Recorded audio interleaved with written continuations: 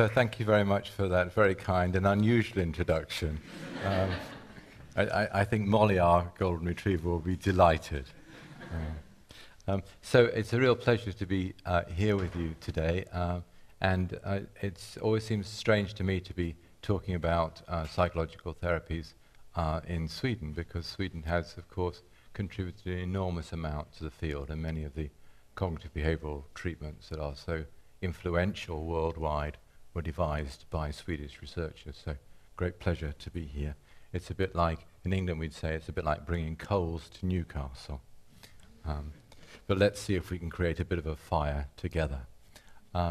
So what I'm going to do is talk to you about several things, but how you develop effective psychological treatments, and then how you ensure that they have the impact that you hope they have, which is that they really help people with mental health problems. And getting it to people with mental health problems turns out to be not just a matter of science, it's also a matter of politics and economics, and I'll cover all of those in the talk.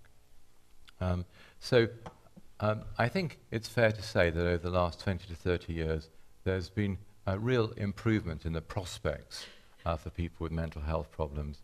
Enormous progress has been made in developing effective psychological therapies.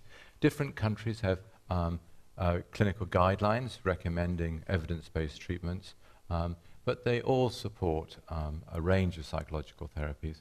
In the UK, we have the National Institute of Clinical Excellence, or NICE, and that's charged by the government to impartially review the evidence for the effectiveness of interventions throughout medicine, and when it feels that there's overwhelming evidence for something, it will then issue a guideline. When it feels there's overwhelming evidence that something doesn't work, it also issues a guideline saying don't do it. And NICE recognizes evidence-based psychological treatments for depression, for all the different anxiety disorders, for eating disorders and personality disorders, all as solo interventions.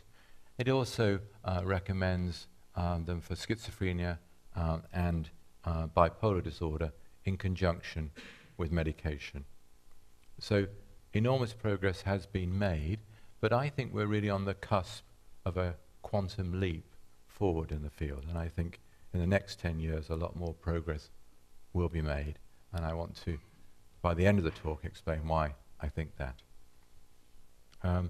So what are the sort of treatments that are currently recommended, because they're well supported by the evidence? Well, cognitive behavior therapy is very prominent, but it's not the only evidence-based psychological therapy. So this is NICE's recommendations, and you can see for moderate to severe depression, CBT is recommended, but on an equal basis, so is interpersonal psychotherapy. For depression, CBT, interpersonal psychotherapy, but also couples therapy, brief psychodynamic therapy, and counseling all have some evidence base.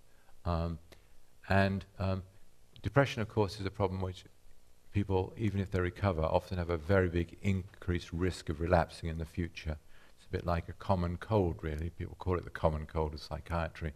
As well as CBT, mindfulness-based cognitive behavior therapy has been shown to be a good way of reducing future risk of relapse. For the anxiety disorders, NICE is only recommending CBT, but not generic CBT, rather specialized forms of CBT for different conditions. And for the eating disorders, again, it's interpersonal psychotherapy and CBT. In schizophrenia, family therapy also has a strong evidence base. So my plan for the talk is really to cover three things. Firstly, to talk about how you can develop new and effective treatments. This isn't discussed much in the literature, so I thought you might find it interesting to know the particular template that our team has used to develop treatments. Every group is slightly different, so I wouldn't say it's the only recipe, but it's one that's worked well for us. And then I'm going to move on to the question of, if you do develop an effective psychological treatment, how can you ensure that it gets to the public? And that turns out to be a very tricky problem. When I didn't have grey hair, I thought that all you needed to do is work hard on your psychotherapy research and develop a new treatment and show it works and publish it, and then you can go off into the sunset and everyone else in the world will start getting this treatment and it'll have a big impact on people's lives. And this was the folly of youth, really. And I realized that this was the most stupid way of thinking about things, because it just doesn't happen. And the reason it doesn't happen, of course, is that we have a very unlevel playing field. The alternative interventions in mental health are medications. And of course, they're developed by drug companies, which, if they put a lot of money into developing a drug and it's effective, they will then put an enormous amount of money into ensuring that it gets into the market. But psychological treatment research is funded by research councils and charities that don't have much money, and they are desperate to fund the next new idea. So they have no money to ensure that the advances get into healthcare systems.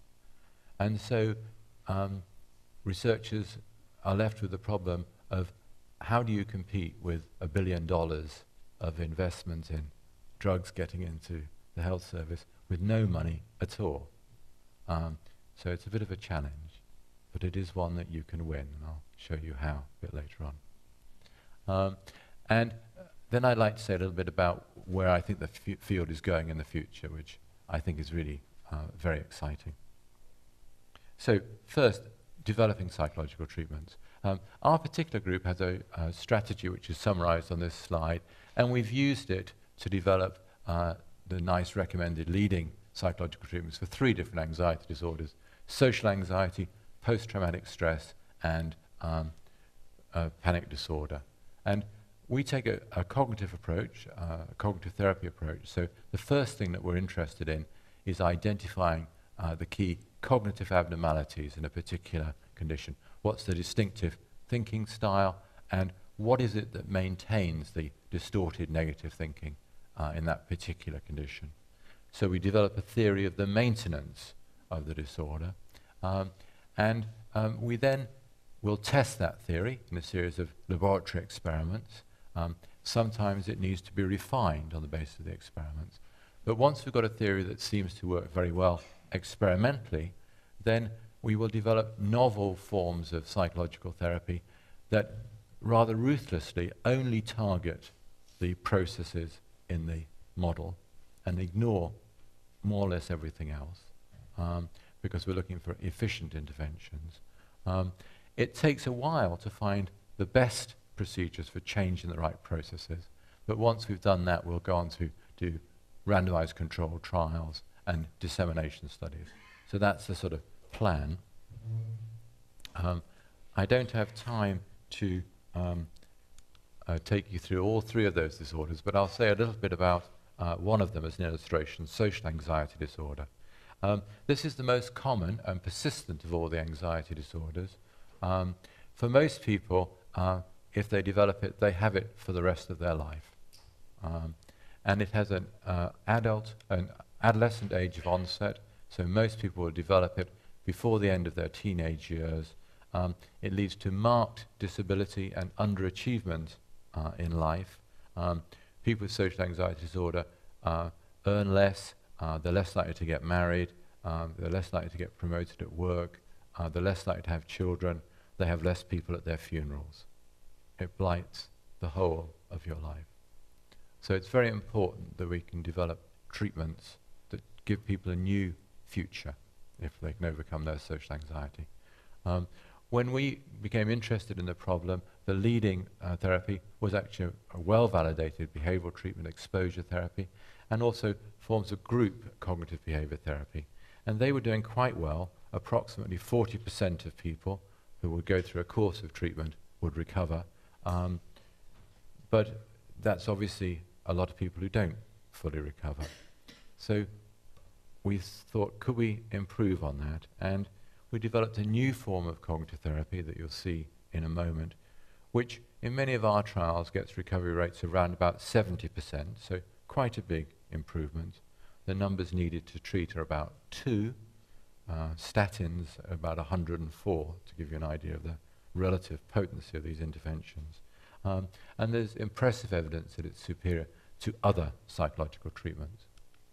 So what was the model that we used to develop these treatments? Well, this is one that Adrian Wells and I proposed in the mid-90s, And what we did is we interviewed a lot of people with social anxiety, tried to get into their heads, tried to understand what their beliefs are and why it was that they weren't persuaded by lots of evidence which seemed to contradict their beliefs. And we thought there were three key things that were happening. The first is to do with their attention. What we found is that when people are in a social situation, they say they feel very self-conscious. So they may be talking to someone else, but they're not very aware of the other person. Instead, they're much more aware of themselves. They're constantly observing how they think they're coming across to other people. And that means, of course, that if the conversation goes well, they won't necessarily benefit from that observation because they won't necessarily have noticed it. But it's worse than that, because when they're focusing on themselves, they become aware of what we call internal information, which they take as very good evidence for their negative beliefs. The most common thought of people with social anxiety is other people can see I'm anxious, and they'll think I'm weird because of that. And if you ask patients, how do you know? Some of them say, well, people have said that. But mostly they say, well, people haven't commented on that. So if you then say, well, why do you think that? They say, well, I feel very anxious. And if I feel very anxious, I must look very anxious. So they're using their feelings to decide how they appear. Now that might seem logical, but actually there are lots of laboratory experiments that show your feelings are a very bad guide to how you appear.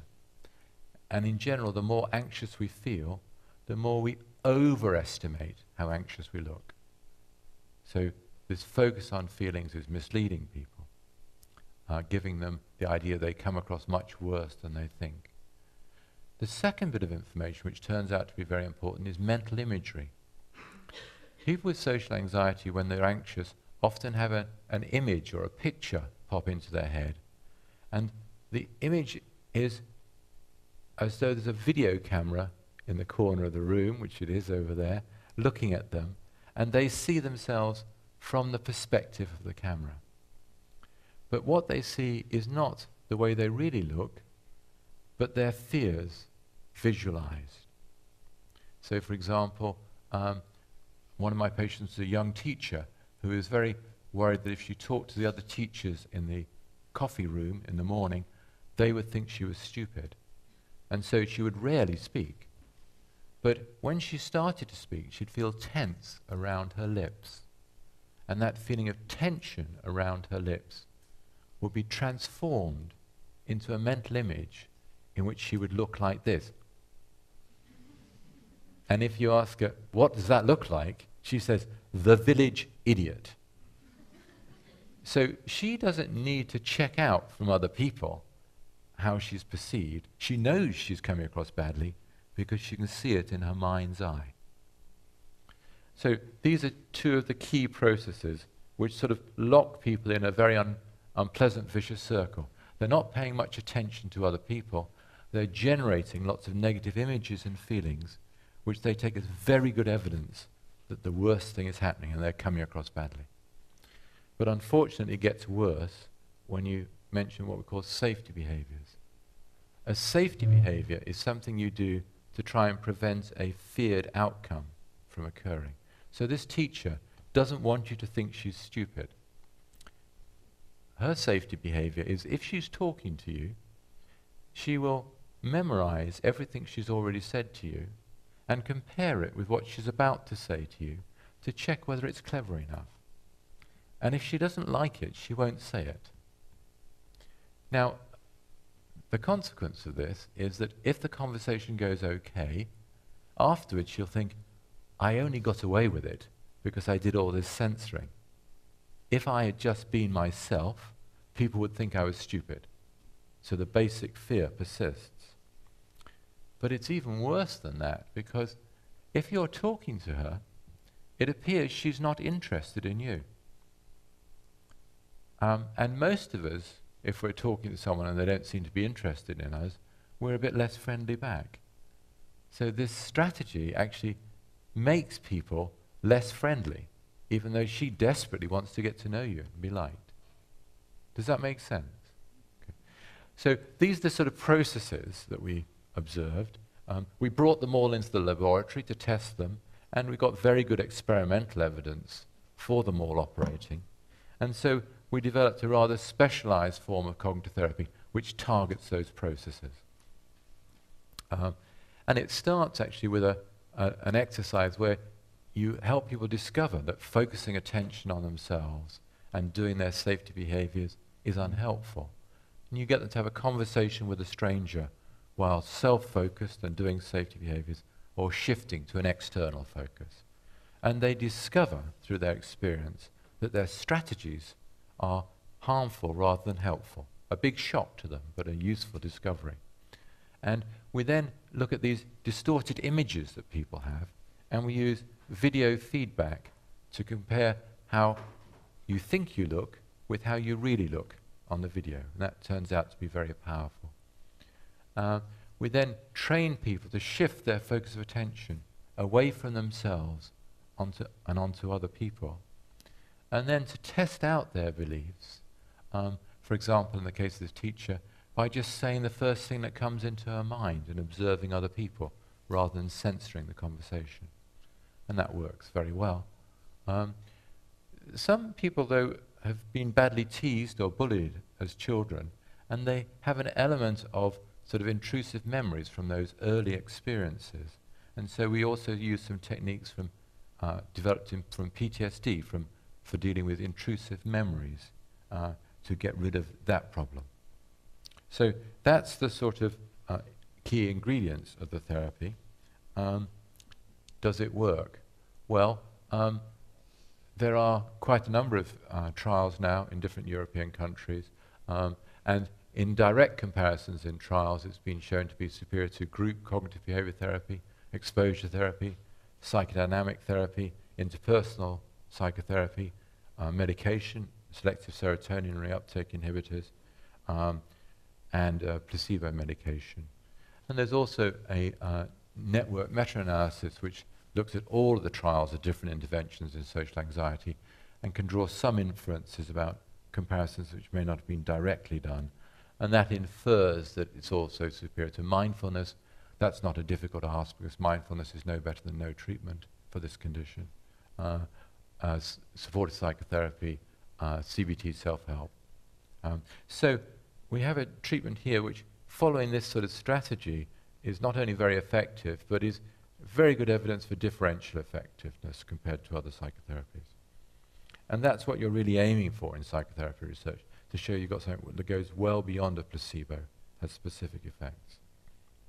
And this slide gives you an idea of the sort of magnitude of the effects you can get. So this is our latest randomized control trial. It's 110 patients. And this is how severe their social anxiety is at the beginning of treatment on a well-known scale, the Leibovitz scale. The sort of clinical, non-clinical cutoff is here. So everyone's in the clinical range. They vary in severity from the moderate to the very severe. And what I'm now going to do is show you what happens to that distribution after people have gone through a course of cognitive therapy. You can see the whole distribution has moved down. The majority of people are in the non-clinical range. These are very big effects. But the treatments don't work for absolutely everyone. In this trial, we have 3 people that we didn't help at all. But the majority of people are at least responding, and most of them are in the non-clinical range. So that's an example of the sort of potential that we now have for people with mental health problems that we didn't have 20 or 30 years ago. The problem is, in general, in most countries, the public simply doesn't benefit from this advance. Surveys in many different countries have asked people, if you had a choice between a psychological treatment and a medication, would you have a preference if they both work? And of course, some people say, give me the drugs. But on a ratio of about 3 to 1, people say, I'd like the psychological treatment. But in no Western country is that what you get. In all of our countries, you're much more likely to get medication.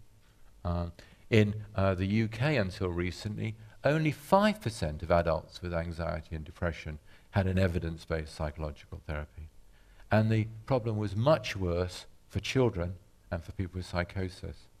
In the United States, it's getting worse and worse. This is an example of the percentage of people with depression who are being treated with antidepressants versus psychological therapies.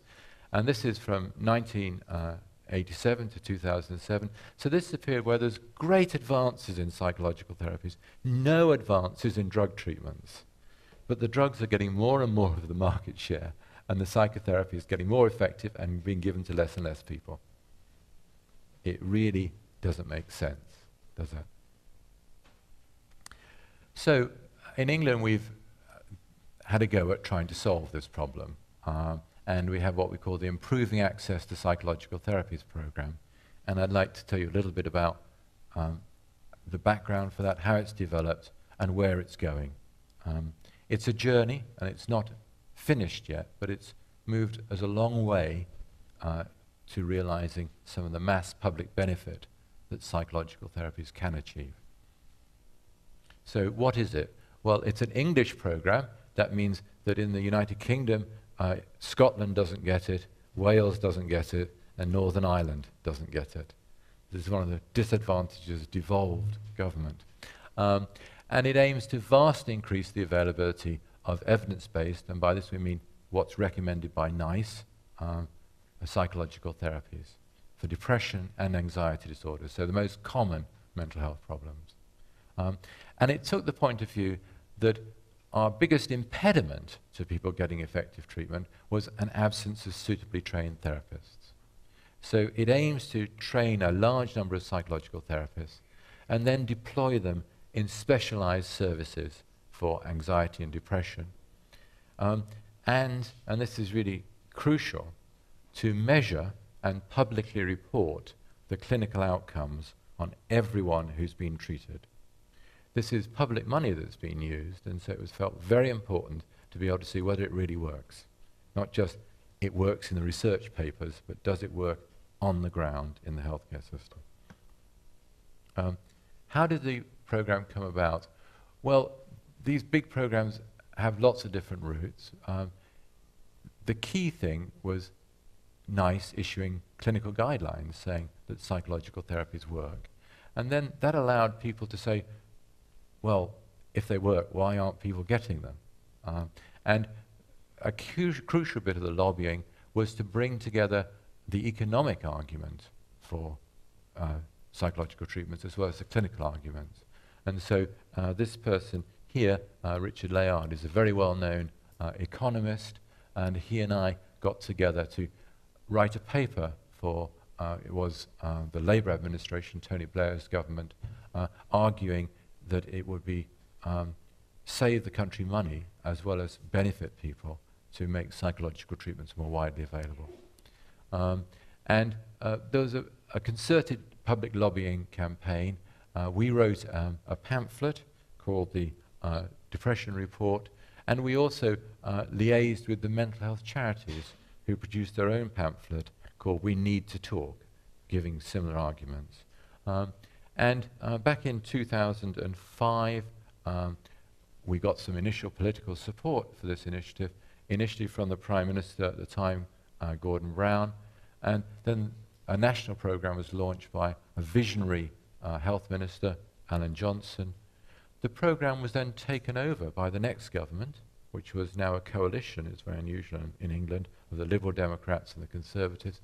And here are the two leaders of the coalition, David Cameron and Nick Clegg.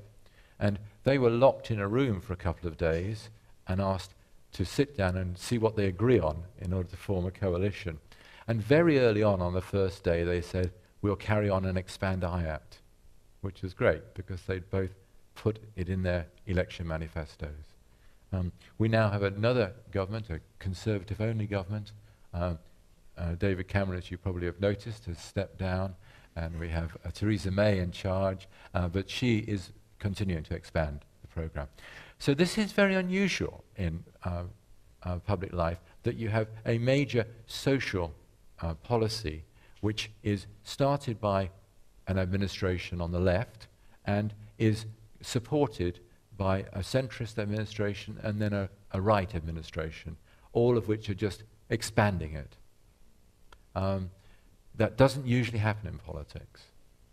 And so it is extraordinary. And I think one reason for it, as you'll see, is because we're able to collect data on everyone and show that it's really achieving what it's meant to achieve. If you're interested in trying something like this in Sweden, we have written a little guidebook for you called Thrive, the Power of Psychological Therapies, which puts in the book all the arguments we used to persuade originally Gordon Brown, subsequently David Cameron, Theresa May, Nick Clegg, to expand psychological therapies. What were those arguments?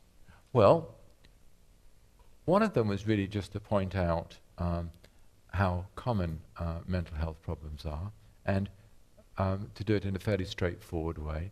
So 38% of all of the disability related to illness in Western countries is to do with mental health problems.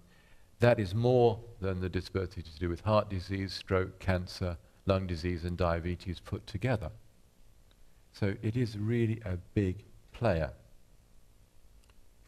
What's even more important is it is the biggest player for the working age population. So this is World Health Organization data, and this looks at the percentage of morbidity or disability due to mental health as a function of different ages. And you can see that for the working age population, around about half or just over of all disability is to do with mental health problems. Of course, that declines as we get older when cancer and cardiovascular disease get us all. But they tend to get most of us, thank goodness, when we've retired. So if you're asking the question, what health problem should we as a nation address if we want to grow our economy? The answer is, unambiguously, mental health. That is a health problem that will have the biggest beneficial effect on your economy if you tackle it. Much more than cardiovascular disease, much more than cancer. So World Health Organization figures suggest that about untreated mental health problems depress your GDP, your gross domestic product, by about 4%.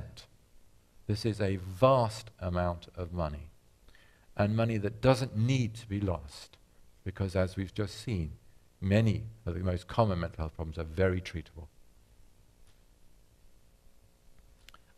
This gives you a bit more of an idea of the economic costs. So depression is 50% more disabling than angina, asthma, arthritis and diabetes. And mental health problems on their own account in most Western countries for around about 40% of all disability payments that are paid out by the state, and about 40% of absenteeism from the workplace. And also a lot of what we call presenteeism. People with mental health problems, if they're at work, their mind is often somewhere else. It's on their worries. They're much less productive than if they weren't anxious or depressed. And that on its own is worth about 2% of GDP. So the costs, these are UK costs, and so they're in pounds. If you want to convert them to Swedish krona, you can multiply it by 10, and that roughly gives you the value. So it would be 700 billion Swedish krona. Quite a lot of money.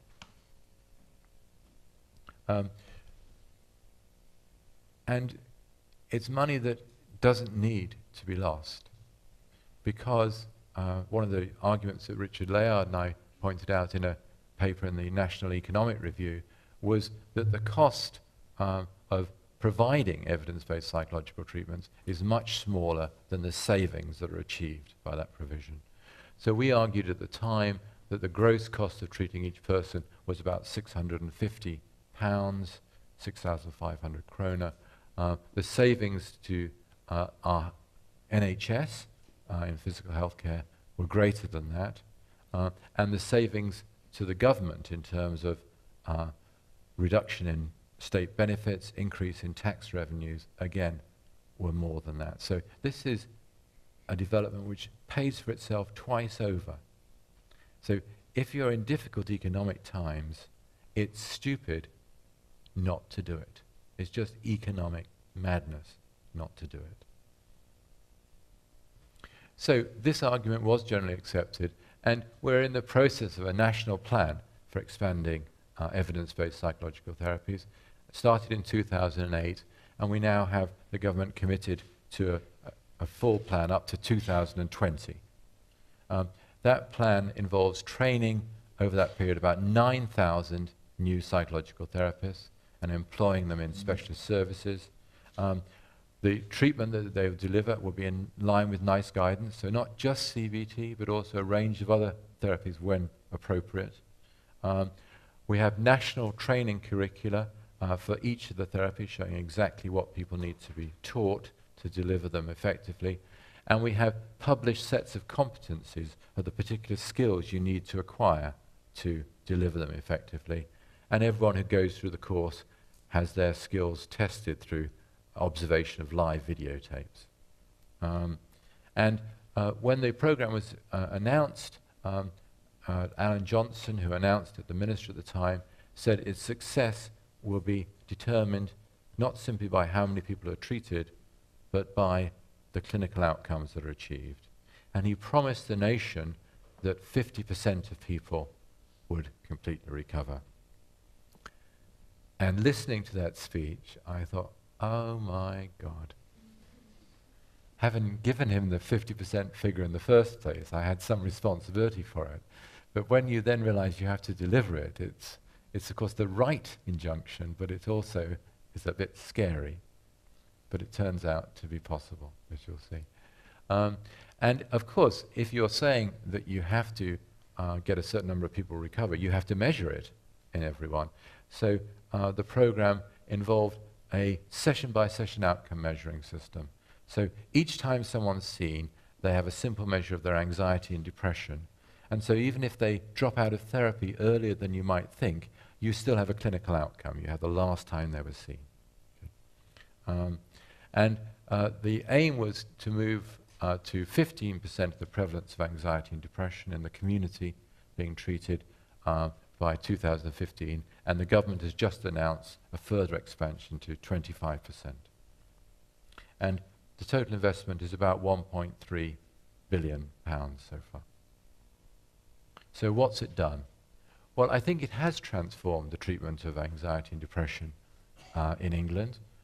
We now have stepped care psychological therapy services established in every area.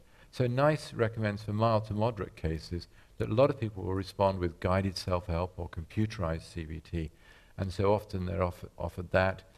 If they recover, that's great. If not, they're stepped up to face-to-face therapy.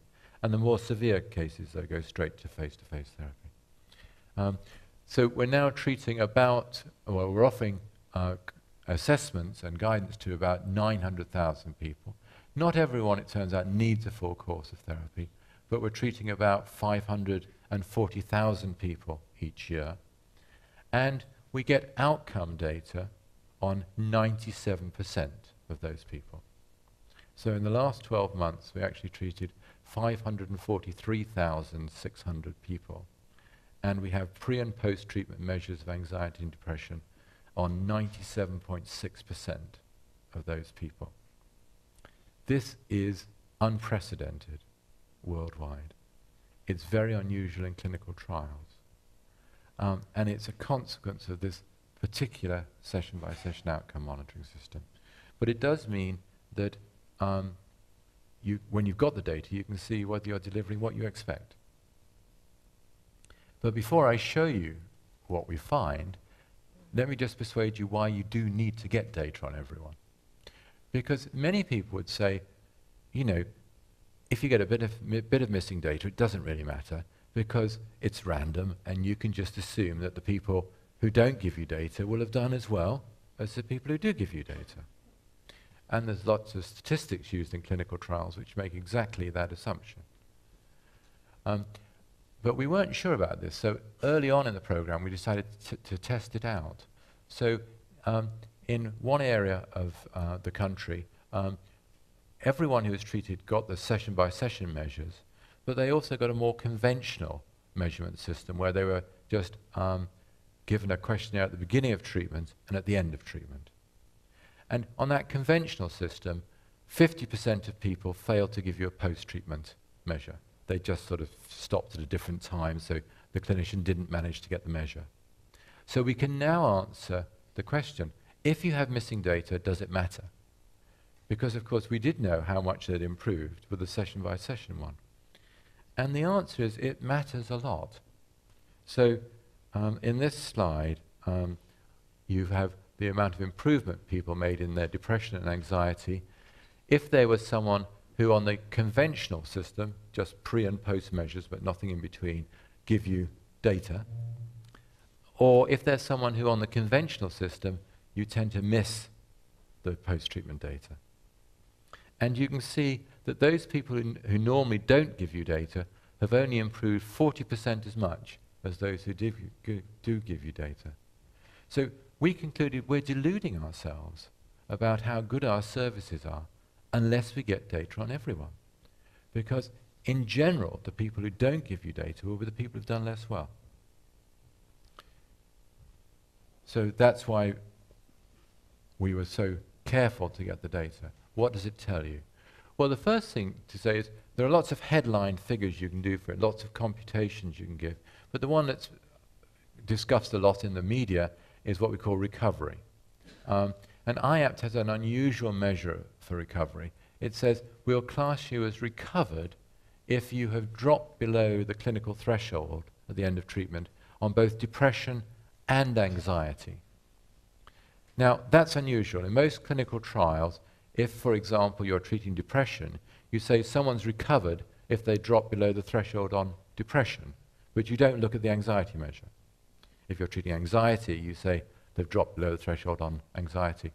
But when you look at people, it turns out there's a lot of people, say in a drug study of depression, who are classified as recovered because they're below the threshold on the depression measure, who are still very anxious. So they're not really fully well. And we're treating people, we're not treating clinical syndromes. So we had the idea, we'll only count someone as recovered if they've dropped below the threshold across the board. Does that make sense? Okay.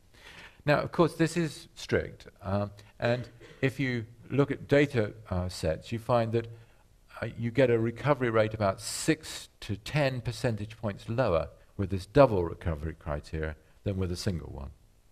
So bear that in mind. But we're sticking with it because we think it's the right thing. So nationally, at this point, 49% of people meet that strict double recovery criteria, and a further 16% show what we call reliable improvement. So about 2/3 of people are showing worthwhile benefits. And we divide the country into what we call clinical commissioning groups, little geographical areas, and 55% of them now have recovery rates of over 50%, and some of them now over 60%. So that, of course, tells you there's quite a lot of regional variability in the recovery that people get. And so one of the next focuses of the program is trying to understand that variability and, of course, reduce it so that everyone has a chance to recover at the rate of the services that are best performing. And I'd like to tell you a little bit about what we've discovered about that variability, because it's something that I never dreamt of when I started my career. I always thought that the only way to get better outcomes for people was to invent a new treatment that would be a bit better than the last. But we're now discovering that there are lots of other things that determine this variability, which if you can understand, you can manipulate. So what is the amount of variability? So average recovery rate 49%, but the range is from 30 to just over 70%. Look at reliable improvement, 64%, but the range is from 24% to 73%. Psychological therapies can do harm as well as good. So it's important to also measure what we call reliable deterioration. Very rarely ever reported in the research literature, and even less regularly in routine clinical services. But we think it's important, so we assess it on everyone. Thankfully, it's got a rather low rate, 6% nationally, which is a lot less than if you put someone on a waiting list. So we don't think our services are harmful. But it's like the canary in the mine. It's a sort of warning signal. And you may find some services that have much higher rates. And we do indeed have some variability. There's one service at 13%, 11%, which is actually a statistical outlier. There are other variables which I'll come back to in a minute that show variability. So, what have we learned about the determinants of this variability in recovery? Well, we've learned some lessons from analysing the national database. Some services have been doing innovation projects to try and change their recovery rates, and I'll tell you a bit about that. And we've learned a lot about the importance of clinical leadership and the value of public transparency in mental health. So, lessons from the national analysis. In the first year of the program, where it was still quite small, we have 211 services at the moment, but in the first year we only had 30. We did some analyses looking at what are the correlates of services that have high recovery rates or low recovery rates. And what we found was those services that offered people a higher average number of sessions get higher recovery rates. So there's a sort of dose-response effect, just like you would with medication. The average number of sessions that you need for a whole service to get the best recovery rates are not very large. It's about 10. But some services were much lower than that. Of course, you can have an average of 10, but some people have an awful lot more, and quite a lot of people have a lot less.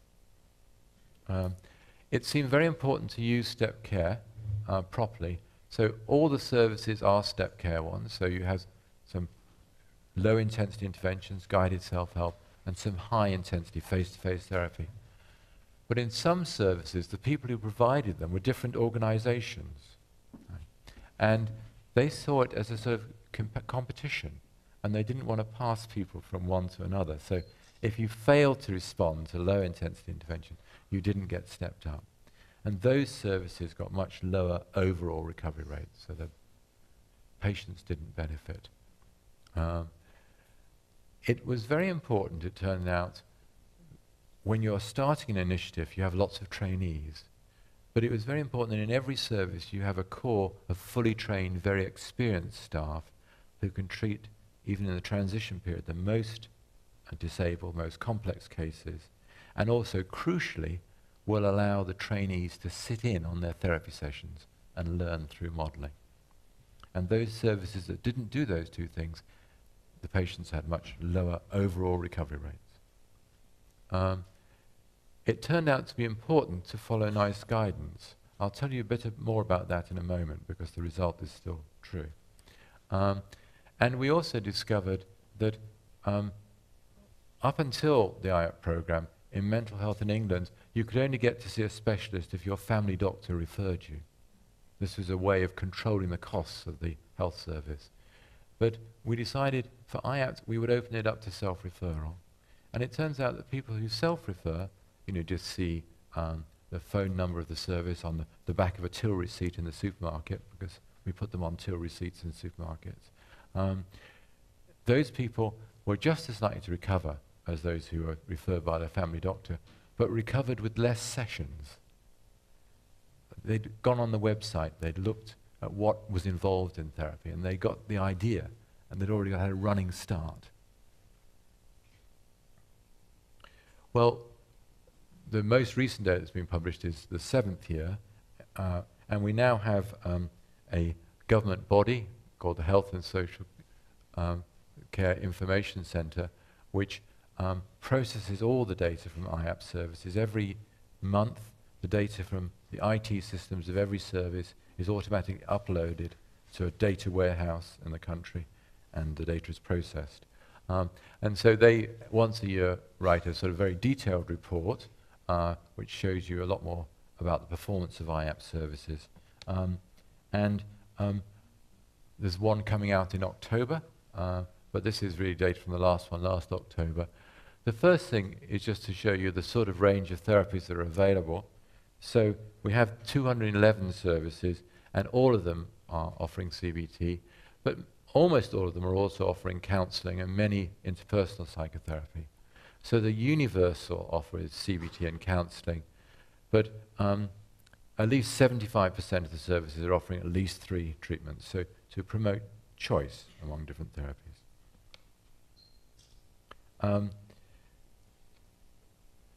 Of course, which therapy you give depends on the clinical condition. That's NICE's recommendation. So in anxiety, it should only be CBT, but in depression there's a range of therapies. But of course, many therapists like to ski off-piste during their holidays, and when they come back from their holiday to work, they often think of skiing off-piste again, thinking, well, I've got a lot of clinical experience, I know what I'm going to do with this patient, and it may not be consistent with the clinical guidelines, but that's my feeling and that's what I'm going to do. The question is, do your patients benefit from you skiing off-piste at work as well as in your holidays? And of course the IAPT system produces a way of looking at that, because we have quite a lot of skiing off-piste, and so we can compare the patient outcomes when patients got a treatment that was not recommended by NICE with those where they got a treatment that is recommended by NICE. And the answer is it really matters for patients that you get the NICE recommended treatment. And here's some examples of it. So if you take the low intensity, so the self-help treatments for depression, NICE recommends guided self-help. You have a therapist who keeps in regular contact with you, encourages you through the self-help materials or the internet materials. And there you get a recovery rate of about 50%. But if you just get the materials and no guide, you get a much lower recovery rate, 36%. If we take generalized anxiety disorder, NICE recommends cognitive behavior therapy, either in a face-to-face therapy format or for the milder cases with guided self-help. It does not recommend counseling. But quite a lot of counseling has been given, and you can see patients suffer. So they have a lower recovery rate for counseling than CBT or self-help with generalized anxiety disorder. But in depression, where counseling is recommended, they do just as well with counseling as with CBT. So it is important to follow the guidelines. With a large database like this, you can of course look at other predictors of variability. And this is an analysis that I did for the conference that we're having here in Stockholm, the CBT conference.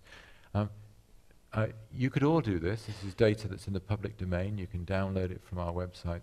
And I just looked at over the last year, the recovery rates for each of the IAPT services and other indices that are published about those services, and have tried to predict, in this case, variability in the reliable improvement rates.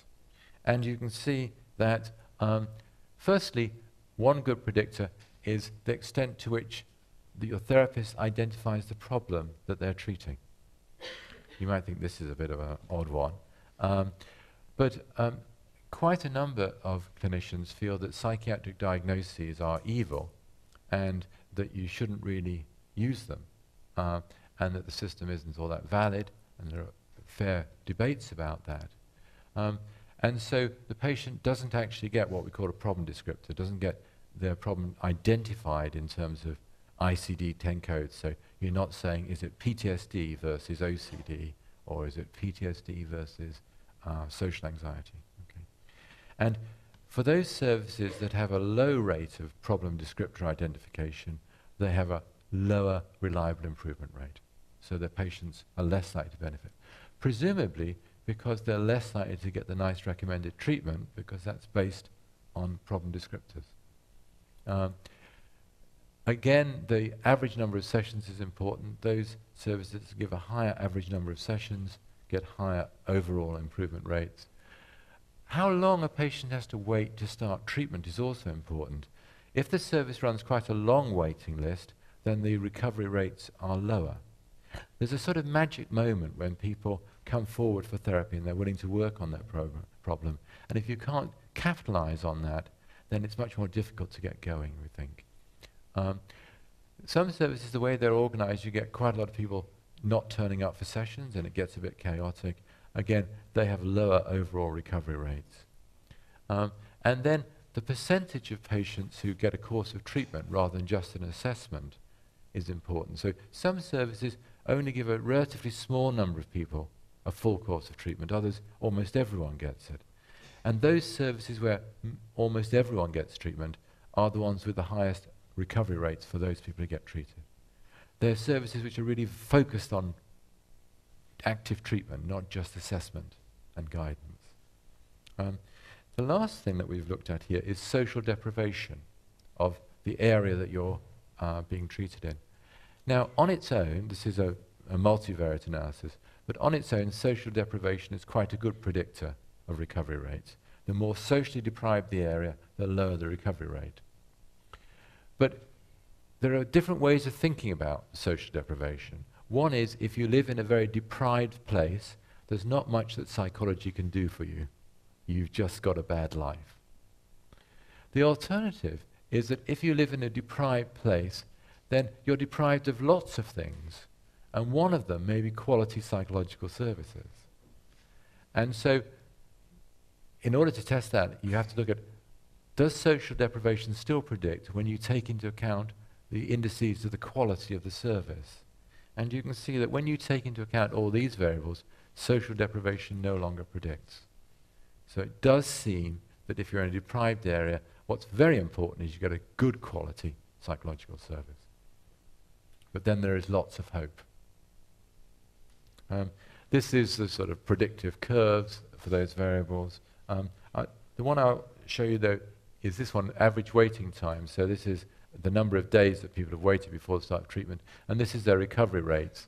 And you can see that it doesn't matter so much if you're waiting for up to 3 weeks, but between 3 weeks and 6 weeks, each extra day that you're waiting is associated with quite a big reduction in your recovery rates. And thereafter, you stay at this low level. That's all correlational data. That's all showing you things that predict better or worse overall outcomes for patients in a service. But you all know that correlation does not necessarily demonstrate causation. And so we've got to go beyond that. We've got to have some interventions where you take these sort of variables and you change them within a service and see whether you can change recovery rates. And lots of services are doing this at the moment. But here's a nice example of that. So this is a project done in one of the IAPT services. It's a place called Buckinghamshire in England. And the clinical lead is a psychologist called John Pym. And this graph here shows percent recovery rates. And the red line is the national target of 50%. And this service has 3 different areas that it covers, and those are the different colored lines. But you can ignore the different colors because they're all showing the same pattern. So as you can see, at the start of this recording phase, which was the end of 2013, the service is operating a bit below the national target, 45% recovery. What the service then does is, for a 1-month period, they review every single patient who has been discharged who had not fully recovered. And they try and identify themes behind those cases. They identify 4 or 5 themes, and they then put in place a staff training program to address those themes. And you can see more or less immediately the recovery rates go up to the mid-60% and stay that way. This is a large service. It's treating 5,000 to 6,000 people a year. If we had a new drug that moved that sort of number of people from 45% recovery to 65% recovery, you all should have bought shares in that company a long time ago. There has not been a drug development like that in psychiatry for the last several decades. But this change occurred with no extra investment, no change of staff, and no change of the therapies that are being delivered. Just a change in the way in which the whole system is organized. And this is magic to me. This shows you that there are some variables we've never dreamt of, which turn out to be incredibly powerful in changing the benefits that the public can get from our psychological treatments. So this is one of the wonders that you buy from getting routine data on everyone. You can learn things we would never have dreamt of. but it makes a very big difference. Another thing that we've learned is that clinical leadership is very important in these services. So a number of the services that performed very well were invited down to a workshop in London recently, and we asked them basically, what do you do? What's the knack? What's the trick? And it turned out that the clearest thing was they had leaders of the services who were themselves very interested in recovery rates and improvement rates, not just how many people are seen, but whether they really get fully better. And the staff got detailed feedback in how they were all doing. You might say, how's that done? And in most cases, you just get to hear what your recovery rate is for the patients you see, and then what the average is for the service. But in two of the services, actually, people get to know how everyone is doing in the service. And that surprised me a lot, but it turned out to be at the request of the clinicians. So they were told, we could do it, you know, your recovery and then just the average, and that's what we recommend. That's what most people do. But if you wanted, we could do it for everyone. But then everyone in the team has to agree that that's what they want to do. And these two services voted for that because they wanted to talk to the people who are doing well with particular cases and then, you know, try and learn from that. Now, I'm sure you all realize, as I say this, that you have to have a particular quality of leadership to create a system like this, don't you? Because it's so easy for data to be like Big Brother watching you, and you feel that you're being criticized for your data or you're being scrutinized. And of course, the key is to create an environment in which everyone sees the data as something which is exciting and intriguing, which helps us all learn something together rather than punitive. And in order to make sure that really happens, all of these services put a very strong emphasis on providing all the clinicians with regular, continuing professional development opportunities, opportunities to learn new things from workshops and other projects linked to the particular areas that they feel they should develop. And so each of these services, although very effective, seeing lots of people, also give more time for professional development than most other services.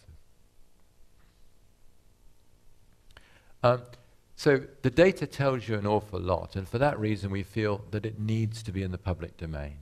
And so the IAPT program is now a major exercise in public transparency about mental health. There is a website, if you Google Common Mental Health Disorders Profiles tool, then anyone in the world can look at the outcome data of every IAPT service in England. And when you go to that, you see a lot of information. So this is one view, this is different services, different areas, and this is the treatment dose, so the average number of sessions that you get if you're a patient in each of those services. This one here, which will be difficult to read, gives the recovery rates for each different clinical condition. So if you've got PTSD, it shows you where the highest recovery rates are. This shows, in a sense, the miracle of IAPT. This is paired data completeness. For a given service, how many patients had pre- and post-treatment measures. And you can see they're ordered from highest to lowest as you go down here and here. And you can see in this area, the southeast of England, all of this page, there is no missing data. All of the patients treated in the previous year had a pre- and post-treatment score. But of course, it's not true everywhere. And the lowest performing service, 85% of people have a pre- and post-treatment score. But that was better than anywhere in the country before IAPT. And this shows you the recovery rates and the variability that we talked about. The service that did that service innovation project is right up here near the top. It's now running at a 72% recovery rate. So that's where the program's got to so far. Where's it going to? Well, we're about to expand it again in this Parliament, which runs up until 2020. The aim is to move from the roughly 15% of people with anxiety and depression are treated at the moment to 25%, so a big expansion.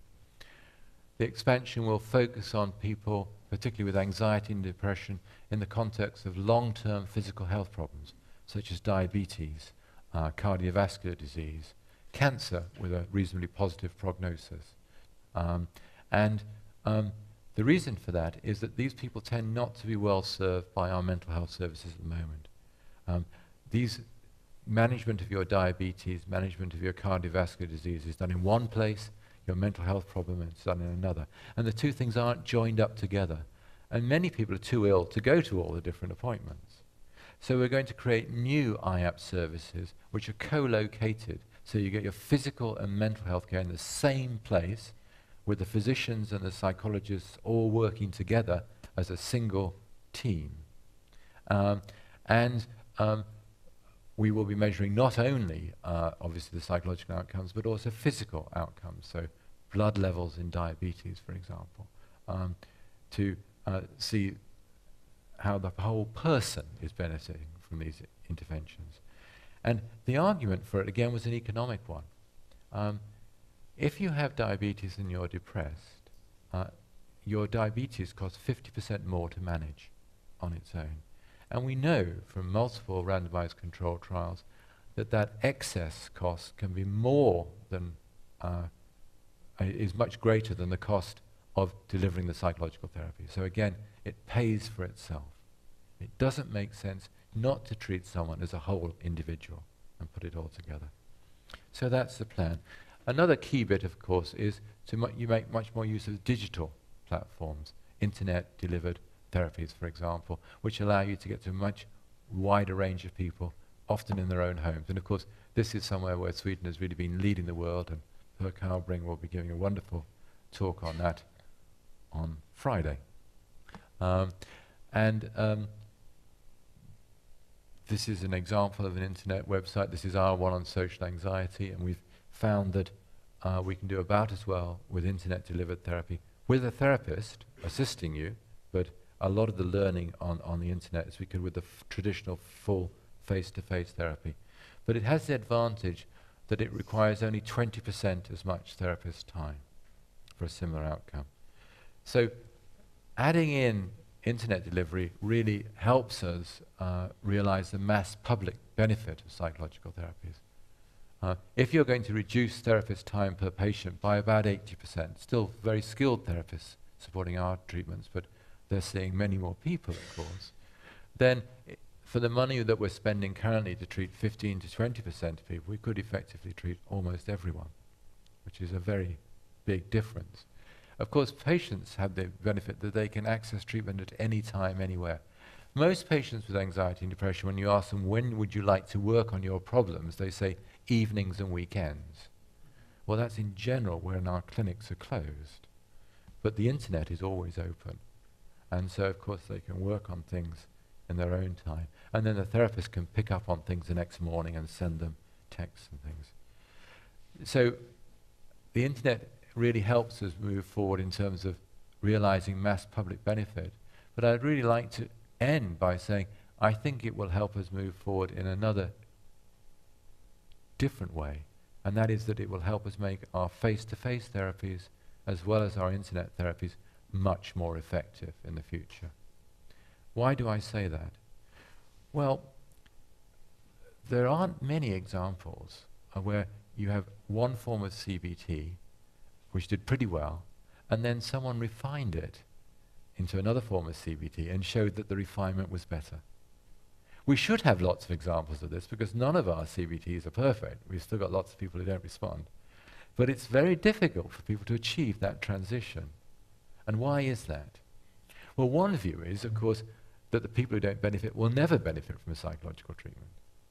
But the other view is that face-to-face therapies and the way we do research on face-to-face therapies is just too noisy a system, and the sample size are too small. So let me explain that. If you look at what happens in face-to-face therapy sessions, including my own, and you watch the videotapes, you find 20 to 30% of each session is devoted to talking to the patient about what's happened in the last week. But psychotherapy is about learning new skills for developing, for overcoming your emotional problems. And that, what's happened in the last week, isn't much to do with that. Also, therapists often have off days. You don't remember something quite as well as the day before. We're inconsistent in the way in which we deliver therapy.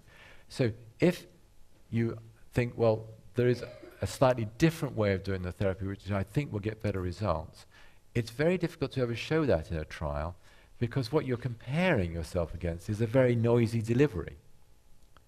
But the internet always delivers exactly the same thing. So from an experimental point of view, as an assessment of content, it's much better. It also gives you vastly greater sample sizes. So for our social anxiety program, we're in the middle of starting to roll it out to tens of thousands of people and collecting all the data, which allows us to do what we call definitive moderation analysis, where we really understand those people who don't benefit from the content we have at the moment, and then bring them into the lab, develop new content, and then randomize people online to the new versus the old, with big samples and little noise variance. And to experimentalists, this is heaven. And so I think we're going to find that our treatments will get a lot more powerful, as well as being distributed to many more people in the next decade.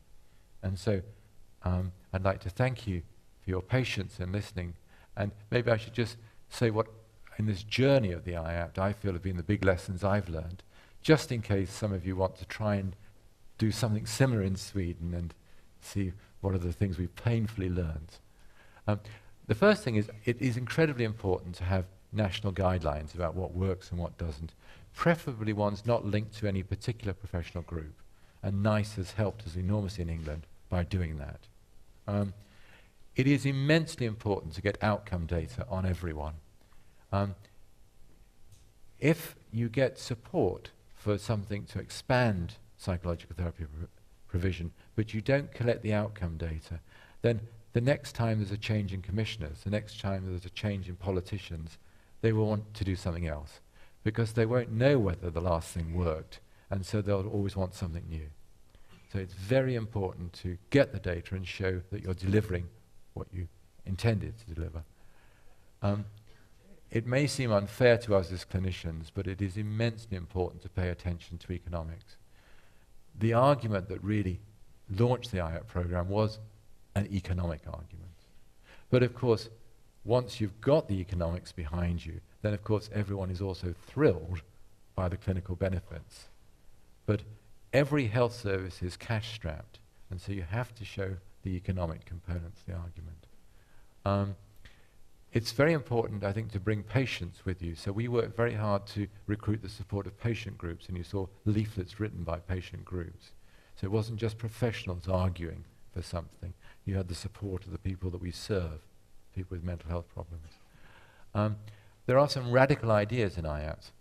A lot of people weren't keen on collecting outcome data on everyone initially, and certainly not on publishing it. And we took the view, you shouldn't be forced to change your way of working, and instead we thought we'd invite people to opt into the revolution. So we created new services, and people who'd like to work that way and experiment with that way joined us. But of course, when it turned out to be very successful, many people wanted to join. It's important to deliver on time if you're looking at political support. Politicians have elections that they want to win. If they give support to a program, they're not very interested in you reporting the results after the next election. You've got to help them. And that means they've got timetables as well, and we have to respect them. Getting the clinical leadership right is incredibly important, and creating an environment where people are inquisitive. It's an innovation environment rather than one where you feel like you're just following targets. Is vastly important. And the last thing I'd say is make sure you make lots of friends. It's important in life in general, but if you're wanting to change public policy, there are two people who are particularly treasured as friends, and they are economists and politicians. And you may not all naturally gravitate towards them, but next time you're in a bar and you see an economist or a politician, move that way. So, thank you.